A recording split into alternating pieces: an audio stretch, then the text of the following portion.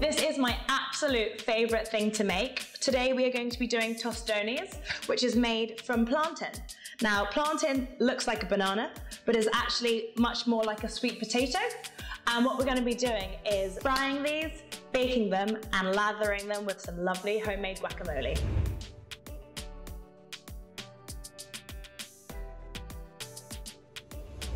So, because they're a lot thicker than bananas, just a normal peel is quite difficult. Sometimes you will need to cut into them. They're not the easiest to find in your standard supermarket, but often local exotic Asian supermarkets tend to have them, South Asian supermarkets, or any West Indian or African market as well.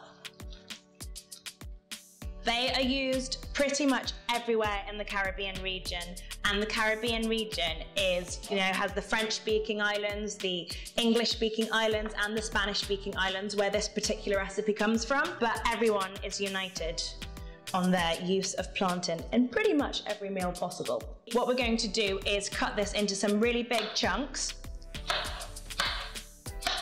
And then the beauty of tostones is that we cook them twice. So the first stage is that we're going to take them over to the frying pan and give them a little shallow fry. I'm just going to get this on nice and hot. And you can use any oil really, but my preference is to use coconut oil. It's got a very light taste and it's a lot healthier for you than most other oils. So we'll just let that heat up, get nice and warm. Just move the oil around the whole pan.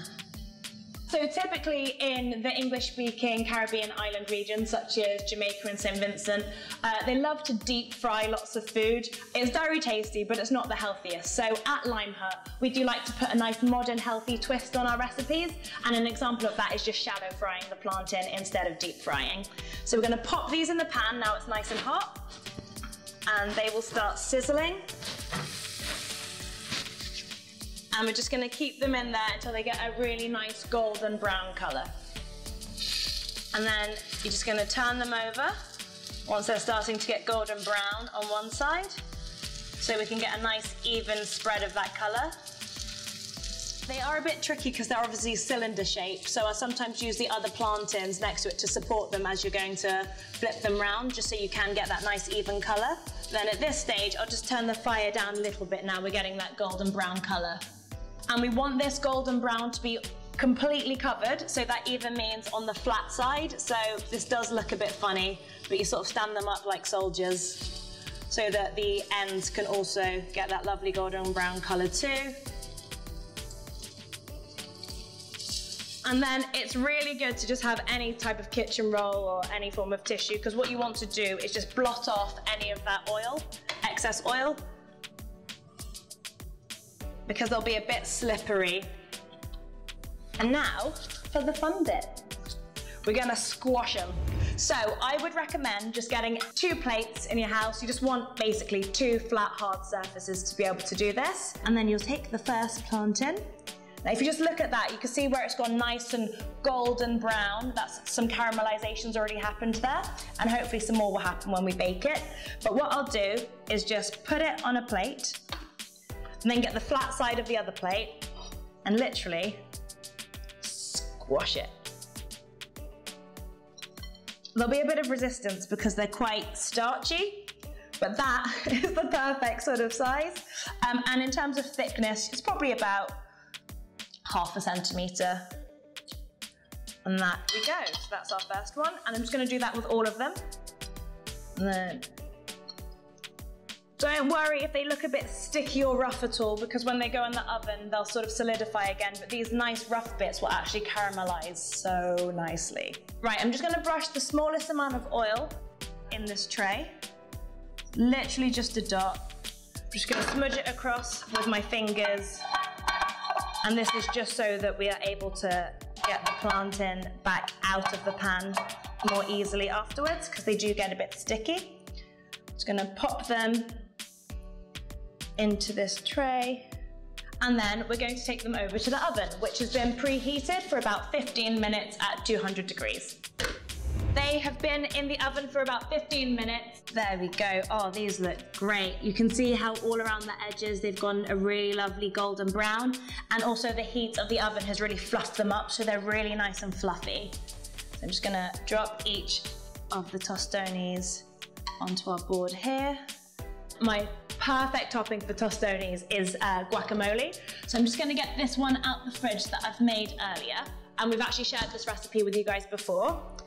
And going to just basically get a knife, get a nice wedge of guac, and just lather it on top. Something quite interesting with plantain is everyone's got a different way of saying it. There's a bit of a debate between the Africans and Caribbeans of the world, where Africans say plantain and Caribbean people tend to say plantain. I'm definitely in the plantain camp, if anyone's asking. Gonna have to cut Mum out now. Mum's cheerleading for the plantain camp as well. But however you say it, plantain, plantain, platano, if you're from the Latin American speaking islands, it all tastes bloody good. All I would do to finish this is add a bit of garnish. So I'd recommend getting something like chives and just giving it a little sprinkle. And then if you want to add a nice little punch, I'd recommend adding some cut chilies.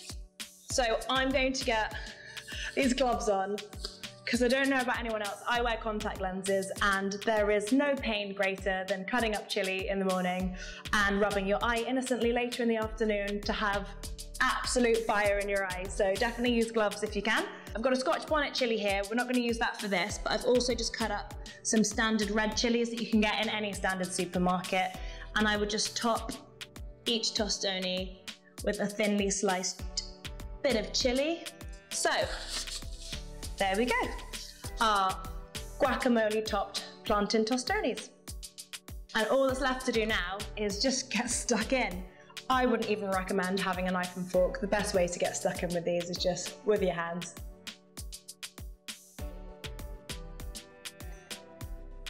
That's perfect. Let's see how the Have you had these before, Mum? No, let's see how the plantain tostone.